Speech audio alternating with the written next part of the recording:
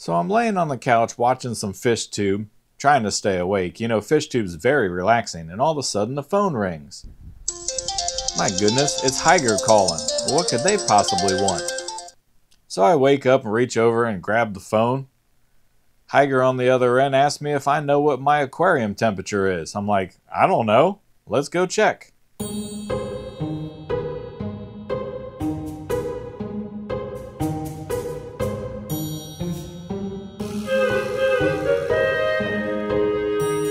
It appears I'm sitting at 70.5 degrees.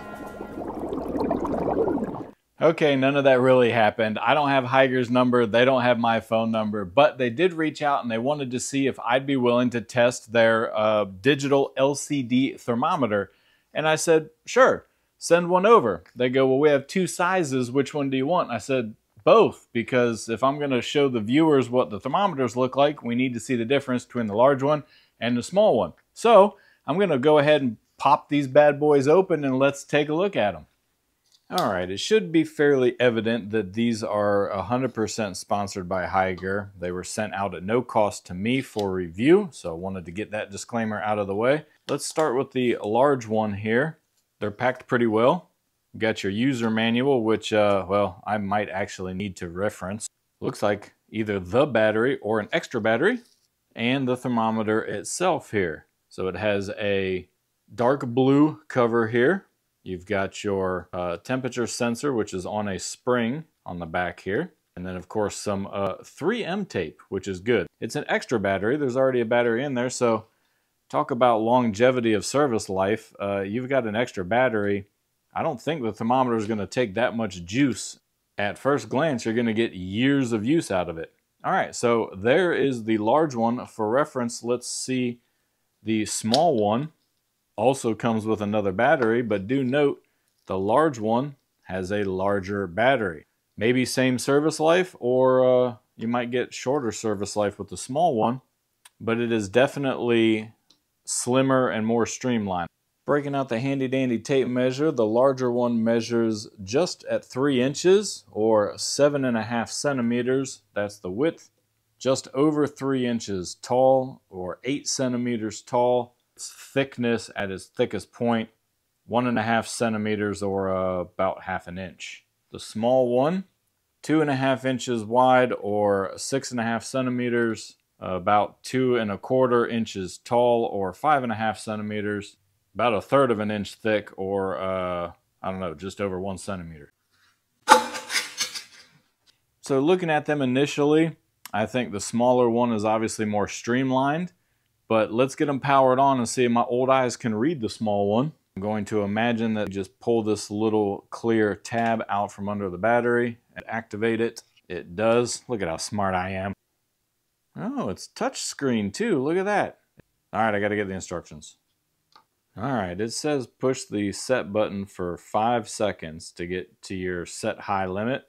There, just didn't hold it long enough. So let's see, where do I want my set high limit to be? We'll say 78 degrees. If my water goes over 78 Fahrenheit, tap, that should take us to set low. Yeah, we'll say 68 degrees. That sounds good. So you see it's flashing here. I'm going to assume that it's flashing to let me know it's over 78 degrees because I don't have it attached to the tank. Now, there's no alarm audibly, so it's going to be a visual indicator. And confirming with the instructions, it says that the temp screen will flash if the temp exceeds its high or its low set limit. And finally, in reference to the instructions for our battery question here, recommended replacement 1/2 year. So it looks like you're going to get 1 year's total battery life out of the product with your backup batteries that come included. Let's do the little one real quick just to make sure that it's functioning properly. If I can get the battery to stay in there. All right, there we go.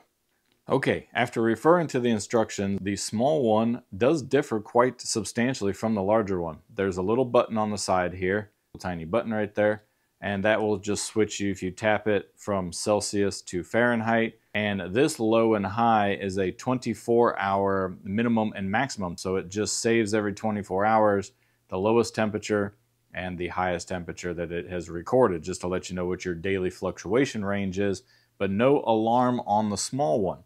If you want to manually set your alarm for low and high, then you'll need the larger one.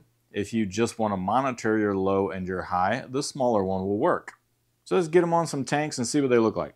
Here's my 75-gallon aquarium in the bedroom, and while it would be okay to have it on the front, especially if you need that alert to be flashing, I'm going to go a little more covert, and I'm going to put it on the side of the aquarium over here. Now I have the light off in the room, so it may be a little dim for your video, but well, you don't really need to see how it sticks on there. I'm sure you know double-sided tape. So I've stuck it on the corner of the aquarium here on the side. That way I can peek around and quickly see what the temperature is. It adjusted pretty quickly. We'll see how accurate it is against my laser gun that you saw in the beginning of the video. I have traditionally been using this laser temperature gun here to read my tanks, and I can run around the house and check all the temperatures. But it can be kind of a hassle. So having a thermometer on the aquarium where I can just walk by and take a look at it real quick will remind me to be checking my temperatures here so old Billy Bass doesn't get too cold or too hot. And the reason that I put it on the side of the aquarium is because you can't see it from the front. Obviously, the mirror reflection from an aquarium on the inside panels makes it so that you can't see the thermometer. So the temperature is coming down. Let's give it some time to acclimate here, and then we will compare it to the temp gun. And the smaller one here I'm going to put on the 40-gallon grow-out tank just because I want to see what the temperature difference is on each end of my house. We'll come right over here and stick it in the back corner. So once again, I'm going to acclimate this, compare it to the temp gun. All right, let's see how it stacks up here against the temperature gun. Ooh. 73.8 on the Hygger thermometer, 69.8 roughly on the temp gun. Let's check the other one. All right, the other thermometer shows 73.6, so that's in line with the thermometer on the 75-gallon. And again, my temp gun shows about 70, 69. So now I've got to wonder, is my temp gun wrong? Or are both the Hygger thermometers wrong? Now, since both of the Hygger thermometers were reading 73 degrees, my inkling is that my little temp gun here, which was cheap, let's be honest, it doesn't read properly. So, scientifically, we need to introduce another thermometer as an outside variable to figure out which one of these is correct. Again, I'm leaning towards Hygger, and not just because they sponsor the product. You have two thermometers reading the same and one thermometer reading different. You got to go with the two majority. I remembered I have a TDS meter that does temperature, so let's go check that. All right, here we go. TDS meter to Fahrenheit. Taking it a while to come up to temp here, but we're at 73 degrees. 73.4, 73.5, 73.9. Waving it around, 73.9. All right, 73.9.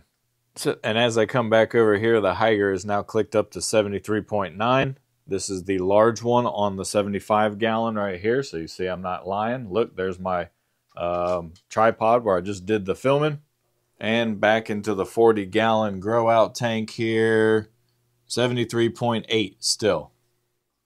The proof is in the pudding there, guys. I've been using this for a year now, and it's been 3 degrees off. There you go. Big thanks to Hygger for sending the thermometers, because I just found out that I was reading the wrong temperatures. I know it's a thermometer review. I mean, how much can we really discuss a thermometer, right? But maybe I've instilled some trust in the Hygger brand for you there, because you saw the evidence. Okay, it's been a couple of weeks since I installed both the thermometers, the large and the small one here, and this is the takeaway I got for you. So to be honest, I thought the outro of this video was going to be pretty much, if you need one, get one type of thing. But I've used these thermometers a lot more than I thought I would. It is very handy to be able to just walk by the aquarium, check and see what the temperature is. I live in an area where we're moving into winter, and the temperature in my house will fluctuate from overnight where we like to sleep, and during the daytime it gets still really hot, so the temperature in the house can go up. And just monitoring the temp in the tank if you have more sensitive fish, I think is a good thing. And I didn't do it before I had these thermometers. The 3M tape that they put on here holds fantastic. Now it hasn't been like 6 months or anything, so I can't tell you if they're gonna fall off. I'll do an update video if they do, but it doesn't feel like they're coming off the tank. So make sure that you know where you wanna put it, because you're not gonna get it off. Without a razor blade, of course, or something. So if they're stuck on the tank so well, how are you going to change the battery? Well, Hygger thought of that, because I looked at some competition and they have the battery cover on the back of some of these other thermometers. Hygger has that little slide cover on the front right there. So you just pop the little slide cover down as you saw in the video, put your new battery in, slide it back up. You never have to remove it from the aquarium. And finally, if I had to pick one for you, it would probably be the small one. Let me tell you why.